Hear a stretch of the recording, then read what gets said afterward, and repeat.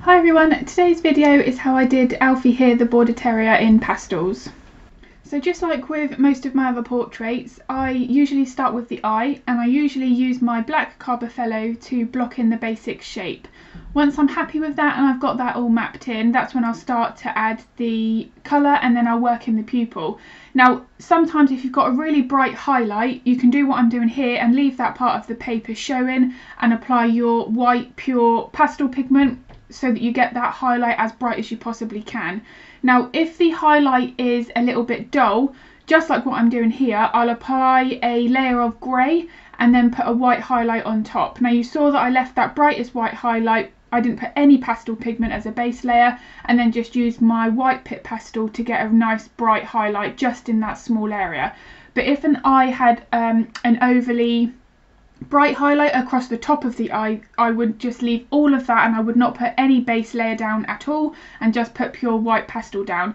If there is a subtle grey tone to it, I'll then overlap with a grey on top of the white, just so that you've got your lightest pigment down first. Once I've got the eye in place, that's when I usually start building above on the section above the eye or below the eye.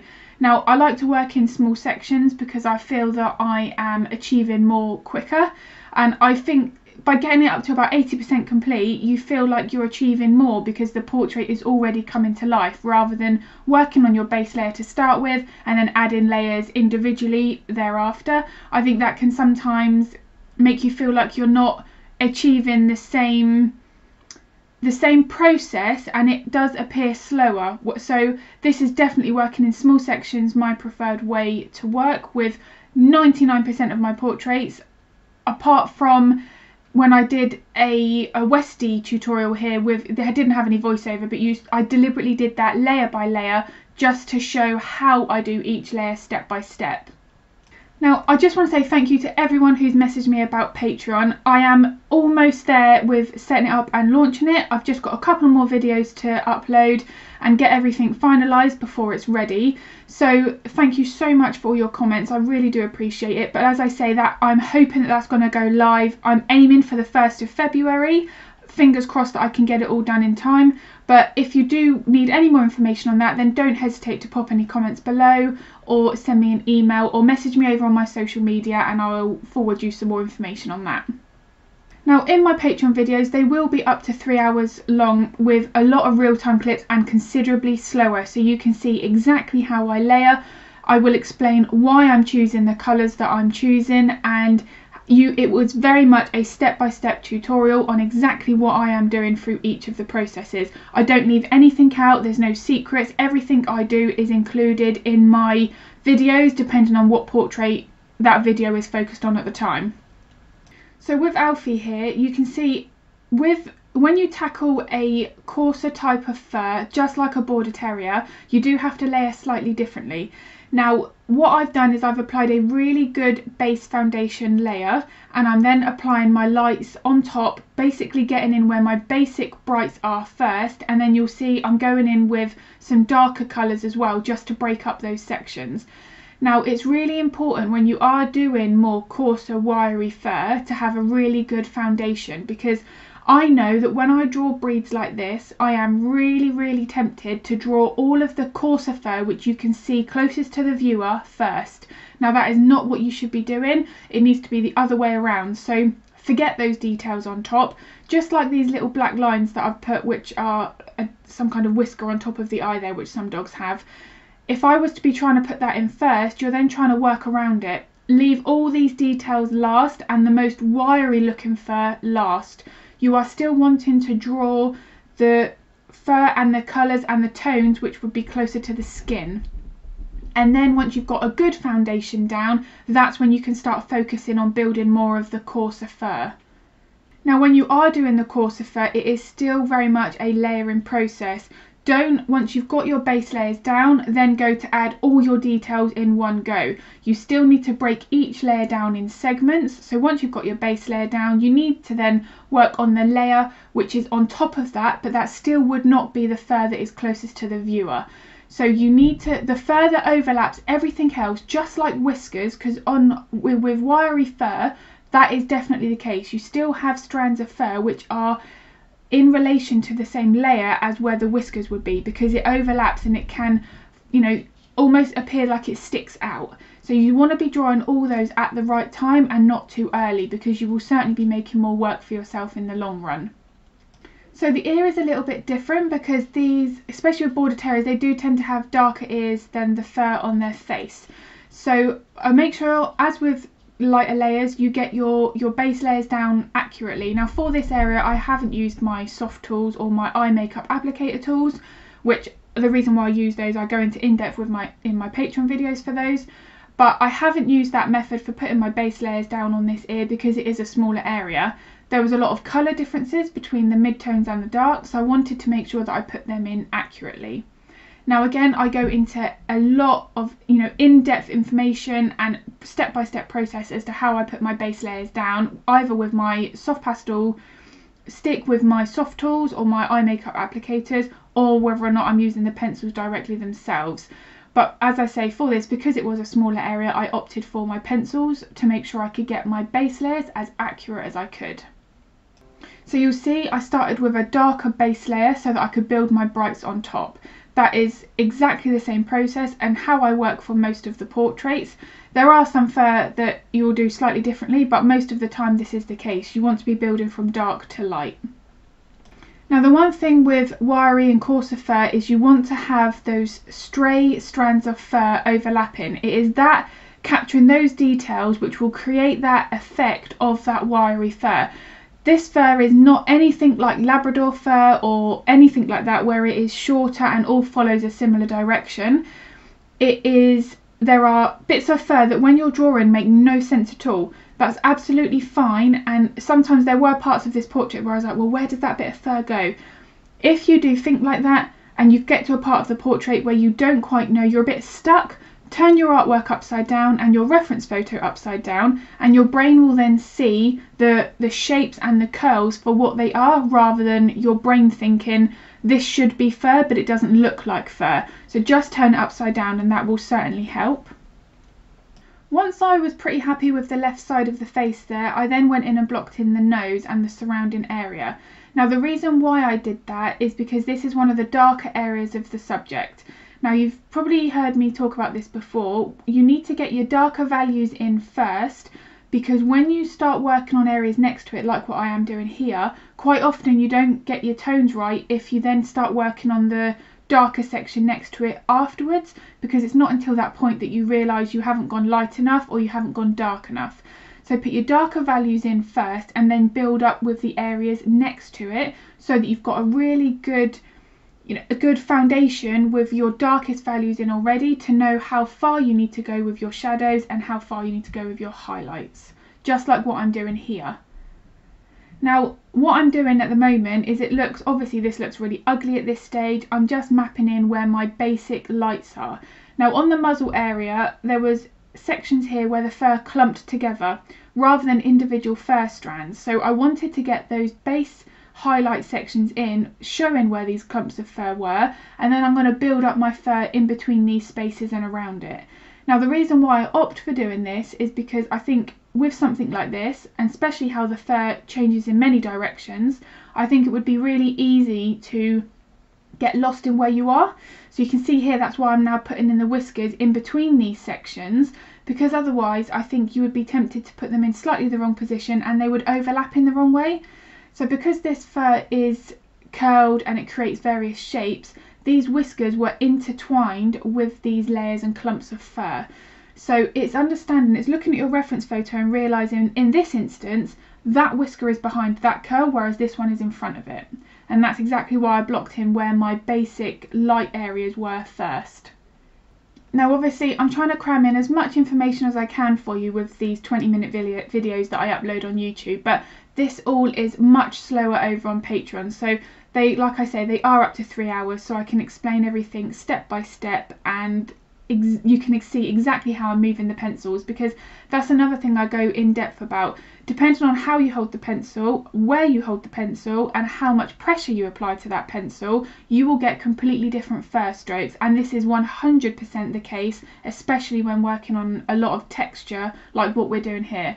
So I go into that in a lot of depth. Obviously you can't really see the pencil strokes here with how fast I have to make these videos on YouTube here, but I go into a lot of in-depth about that and exactly how I'm doing each first stroke if I'm aiming for something slightly different and I'm trying to get a different texture, a different fur length, a different fur thickness, and that type of thing. So once I've got most of this portrait in on the left side, that's when I'm now starting to work on the right eye.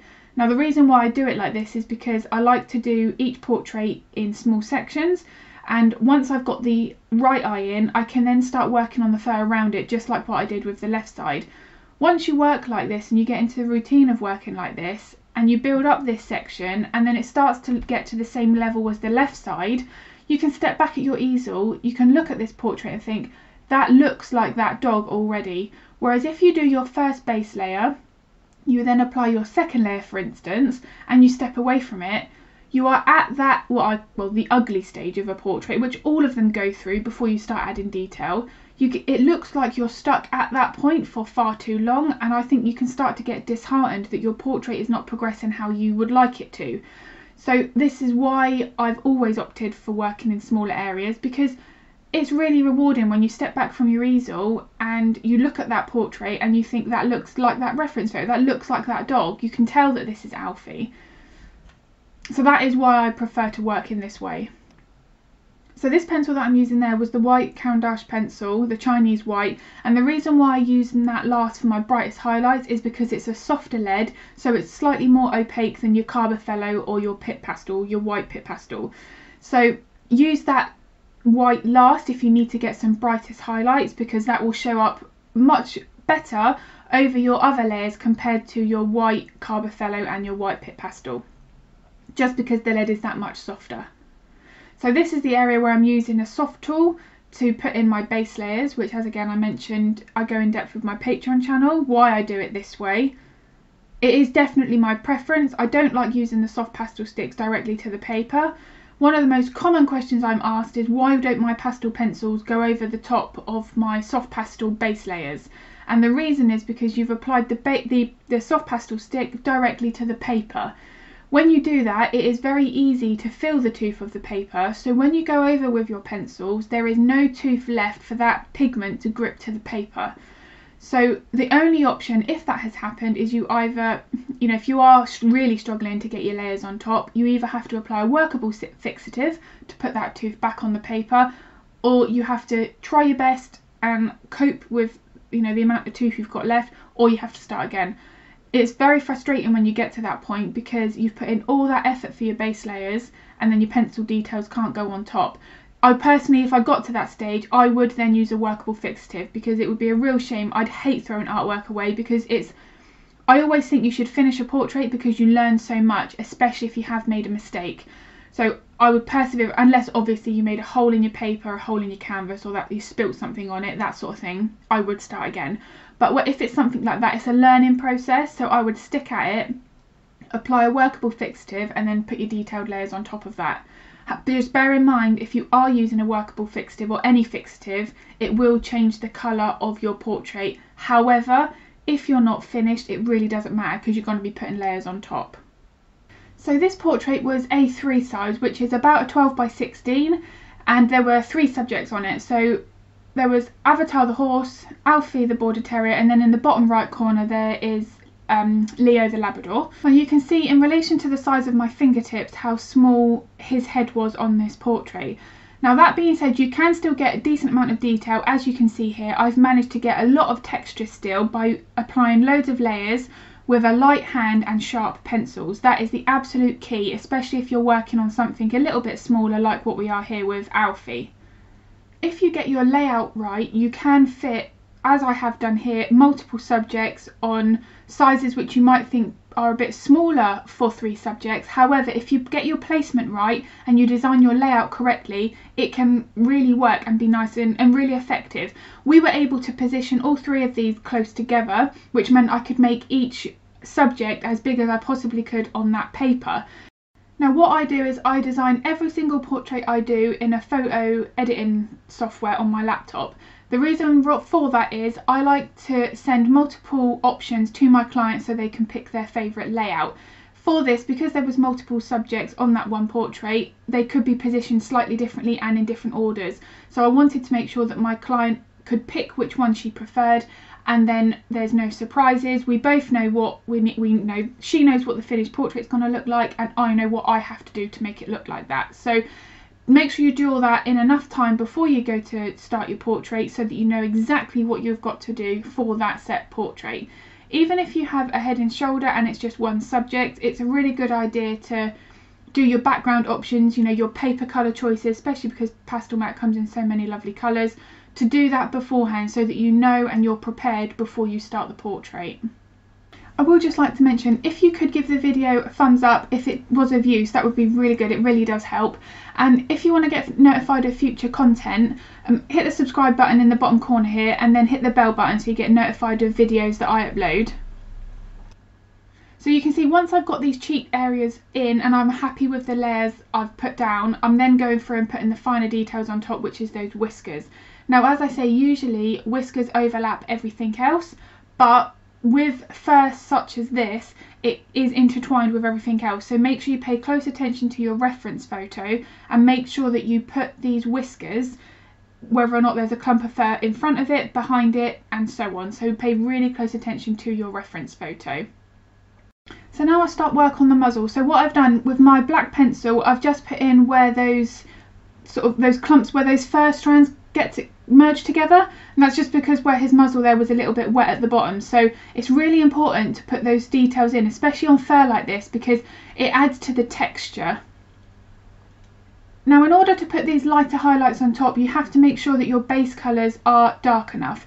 If you put your midtones or your lights on top of your base layers and you find that they're not bright enough, the reason often is because your base layers aren't dark enough. Make those layers a bit darker, and then your lighter pencils and your lighter layers will show up on top that much easier. So Alfie had a leather collar on. Now, obviously the main thing about this when you're working on a slightly smaller scale is just to focus on your lights and your darks and get your contrast right. You're not going to have heaps of room to put loads and loads of detail, and really this collar, there was no real stitching type detail. It was mainly about focusing on where your lights and darks are. So for this, make sure you get your values right. That is what's going to make your portrait realistic more than colour. You know, you can have the exact perfect colour, but if you haven't got your contrast right and it's flat and all one tone, then that is not going to look as realistic. You could get the colour a bit different, because we all interpret colour, you know, differently depending on what we see. So you want to make sure that you get your lights light enough and your darks dark enough. It's really, really important, and that is how you're going to make your portrait appear that much more realistic. Just like what we're doing here with the tags and the metal work, if I didn't get these highlights in place, it would look really flat. But because I've put these highlights where the metal curves over and it's catching the light in that way, it makes that look like metal. It's not the colour at all. I've only used grey values for this. But because I've got my lights and my darks in the right place to add that contrast, it automatically looks realistic purely just by getting your values right. So for this, Alfie's chest is behind the horse and the Labrador. So I wanted to fade out his chest so that there was no sharp edges between these two subjects that are going to be more in the foreground. We want to make Alfie look like he's ever so slightly positioned back. The reason why we did this is because it best suited this layout with 3 subjects on this size. By me able to, you know, put the Labrador's ear in front of his chest, it meant that I could make that Labrador that much bigger. And you don't want, it's far better to overlap a portrait, for instance, with an ear of another subject on the chest, than it would be if I was to position Alfie at the front and cut off the Labrador's ear in that bottom right corner. That wouldn't look so good. So make sure you pay attention when you do your layouts, and, you know, pay consideration to elements like that, because it's that will make your portrait just flow that much nicer. One thing to note as well, make sure you've got a few fur strands that overlap the collar, just so that the collar doesn't look like it's stuck on. There are going to be, especially with fur types like this, where the fur does overlap that collar in certain areas. So make sure you capture details like that, so the collar is part of the portrait. So I hope this video was of use. Feel free to pop any comments below of future content you'd like me to create, and I'll try and get that added to my list, and, you know, to make YouTube videos based on that. And again, if Patreon is of interest, then don't hesitate to get in touch with me. I am hoping it's going to be launched very, very soon, in the next week. So I'm just building a library there so that people that do subscribe have access to immediate content. So that's what I'm doing at the moment. But it will all be announced on my social media, and I'll mention it in a video here, another update on my video that I upload on Saturday. Thank you for watching. Bye.